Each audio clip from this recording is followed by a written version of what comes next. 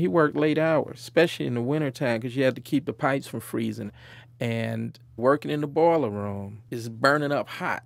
It's probably like over 100 degrees down there. Did he ever talk about what it was like to do that kind of work? He didn't have to talk about it. Daddy would come home tired to the bone every night, and he would just fall out on the bed.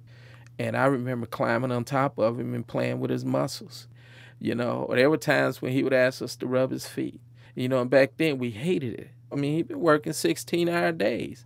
He'd take his socks off, you know, as you rub his feet. You know, you hated to walk past his bedroom because he'd call you in there and ask you to do that. But looking back on it, his body was probably killing him. And he was being soothed by his little boys. You know, working all those hours.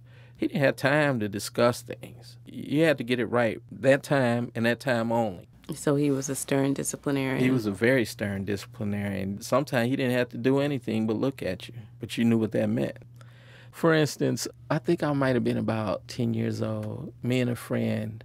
Our goal was to get a 16-ounce root beer and potato chips.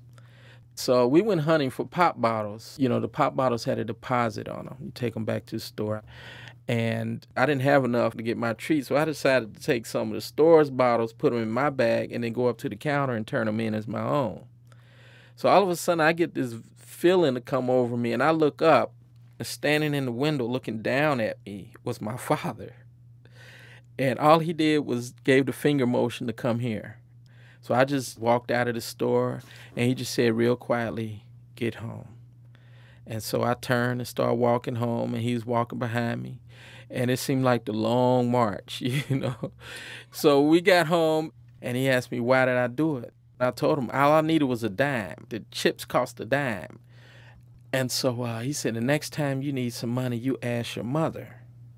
So I said, okay. And I'm wiping my tears and everything. So I walk over to Mama, and I said, Mama, can I have a dime? And she said, no. And it wasn't until after he passed that I found out we had credit at that store. And so my going in there stealing pop bottles could have, like, ruined that whole relationship.